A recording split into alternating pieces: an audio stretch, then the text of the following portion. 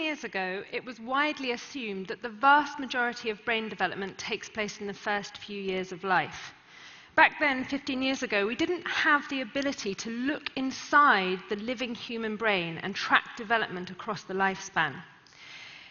In the past decade or so, mainly due to advances in brain imaging technology such as magnetic resonance imaging or MRI, neuroscientists have started to look inside the living human brain of all ages and to track changes in brain structure and brain function. So we use structural MRI, if you like, to take a snapshot, a photograph at really high resolution of the inside of the living human brain.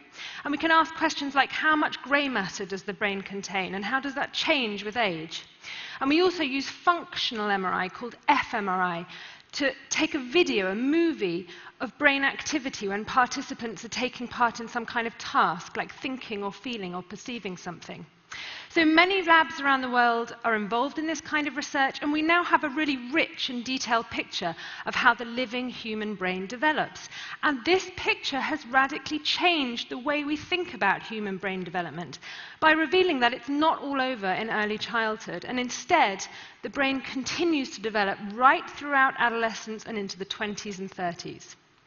So adolescence is defined as the period of life that starts with the biological, hormonal, physical changes of puberty and ends at the age at which an individual attains a stable, independent role in society.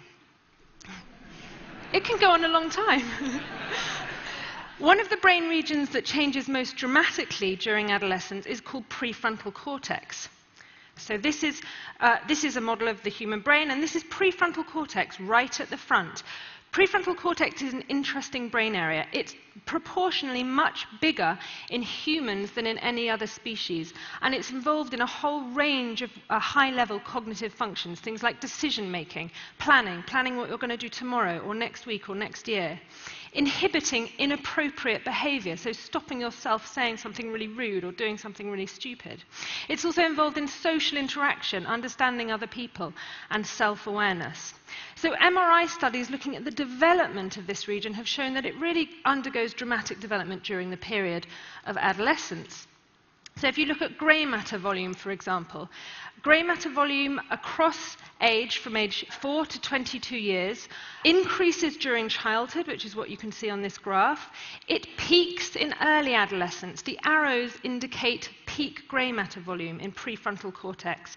You can see that that peak happens a couple of years later in boys relative to girls, and that's probably because boys go through puberty a couple of years later than girls on average.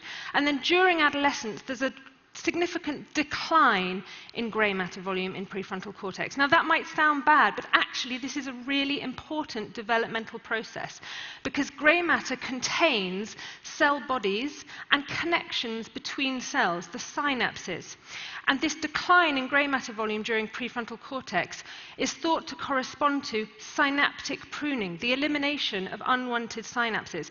This is a really important process. It's partly dependent on the environment that the animal or the human is in that synapses that are being used are strengthened and synapses that aren't being used in that particular environment are pruned away. You can think of it a bit like pruning a rose bush. You prune away the weaker branches so that the remaining important branches can grow stronger. And this process, which effectively fine-tunes brain tissue according to the species-specific environment, is happening in prefrontal cortex and in other brain regions during the period of human adolescence.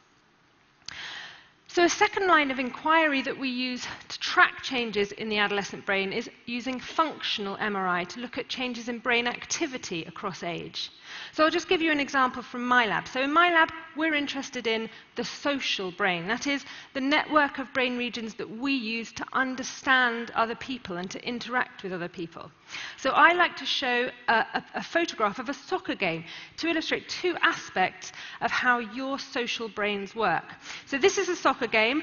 Michael Owen has just missed a goal and he's lying on the ground. And the first aspect of the social brain that this picture really nicely illustrates is how automatic and instinctive social emotional responses are. So within a split second of Michael Owen missing this goal, everyone is doing the same thing with their arms and the same thing with their face. Even Michael Owen, as he slides along the grass, is doing the same thing with his arms and presumably has a similar facial expression. And the only people who don't are the guys in yellow at the back.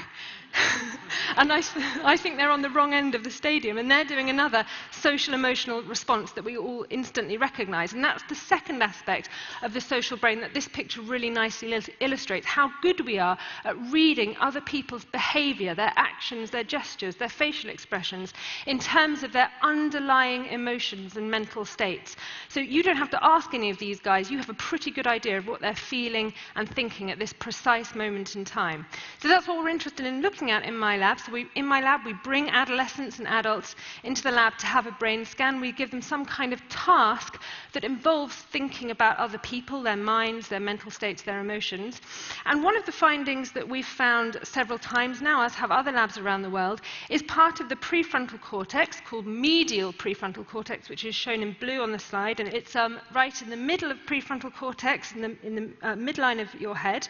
This region is more active in adolescents when they make these social decisions and think about other people than it is in adults. And this is actually a meta-analysis of 9 different studies in this area from labs around the world, and they all show the same thing, that activity in this medial prefrontal cortex area decreases during the period of adolescence.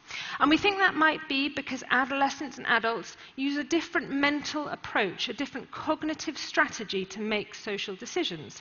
And one way of looking at that is to do behavioral studies, whereby we bring people into the lab and we give them some kind of behavioral task. And I'll just give you another example of the kind of task that we use in my lab. So imagine that you're the participant in one of our experiments. You come into the lab, you see this computerized task. In this task, you see a set of shelves.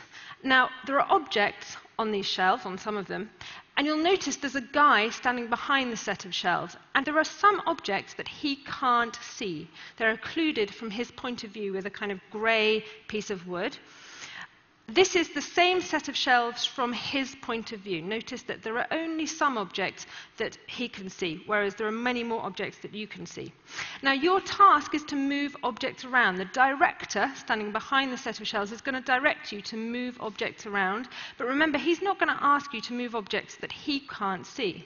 This introduces a really interesting condition whereby there's a kind of conflict between your perspective and the director's perspective. So imagine he tells you to move the top truck left. There are 3 trucks there. You're going to instinctively go for the white truck because that's the top truck from your perspective. But then you have to remember, oh, he can't see that truck, so he must mean me to move the blue truck, which is the top truck from his perspective. Now, believe it or not, normal, healthy, intelligent adults like you make errors about 50% of the time on that kind of trial. They move the white truck instead of the blue truck. So we give this kind of task to adolescents and adults, and we also have a control condition where there's no director, and instead we give people a rule. We tell them, okay, we're going to do exactly the same thing, but this time there's no director.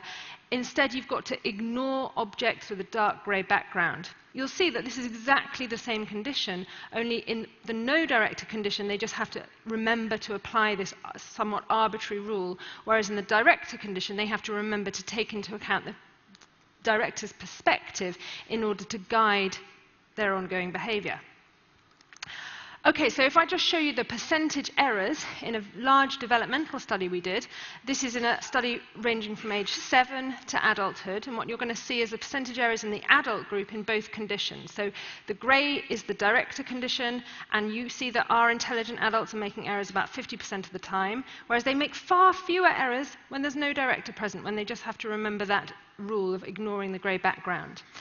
Developmentally, these 2 conditions develop in exactly the same way between late childhood and mid-adolescence. There is an improvement, in other words, a reduction of errors in both of these trials, in both of these conditions. But it's when you compare the last 2 groups, the mid-adolescent group and the adult group, where things get really interesting, because there, there is no continued improvement in the no-directed condition. In other words, everything you need to do in order to remember the rule and apply it seems to be fully developed by mid-adolescence. Whereas in contrast, if you look at the last two grey bars, there's still a significant improvement in the directed condition between mid-adolescence and adulthood. And what this means is that the ability to take into account someone else's perspective in order to guide ongoing behavior, which is something, by the way, that we do in everyday life all the time, is still developing in mid to late adolescence. So if you have a teenage son or a daughter and you sometimes think they have problems taking other people's perspectives, you're right, they do, and this is why.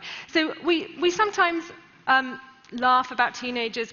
They're parodied, sometimes even demonized in the media for their kind of typical teenage behavior. They take risks, they're sometimes moody, they're very self-conscious. I have a really nice anecdote from a friend of mine who said that the thing he noticed most about his teenage daughters before and after puberty was their level of embarrassment in front of him. So he said, before puberty, if my two daughters were messing around in a shop, I'd say, hey, stop messing around and I'll sing your favorite song. And instantly they'd stop messing around and he'd sing their favorite song.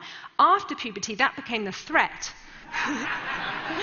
The very notion of their dad singing in public was enough to make them behave. So people often ask, well, is adolescence a kind of recent phenomenon? Is it something we've invented recently in the West? And actually, the answer is probably not. There are lots of descriptions of adolescence in history that sound very similar to the descriptions we use today. So there's a famous quote by Shakespeare from The Winter's Tale, where he describes adolescence as follows. I would there were no age between 10 and 3 and 20, or that youth would sleep out the rest. For there's nothing in the between but getting wenches with child, wronging the ancient tree, stealing, fighting. He then goes on to say, having said that, would any but these boiled brains of 19 and 2 and 20 hunt in this weather?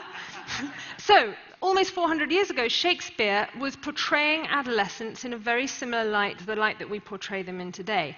But today, we try to understand their behavior in terms of the underlying changes that are going on in their brain. So, for example, take risk-taking.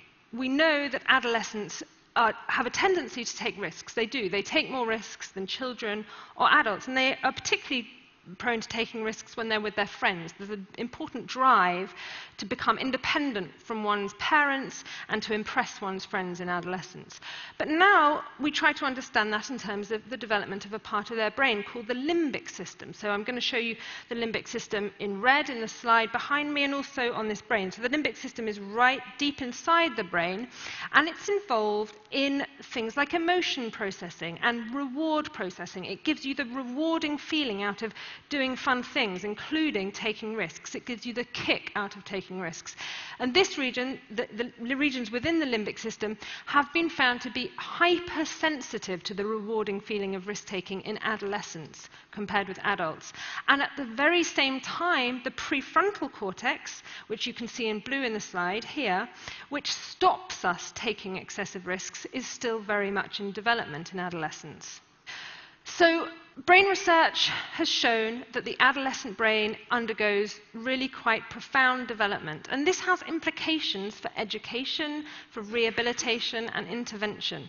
The environment, including teaching, can and does shape the developing adolescent brain.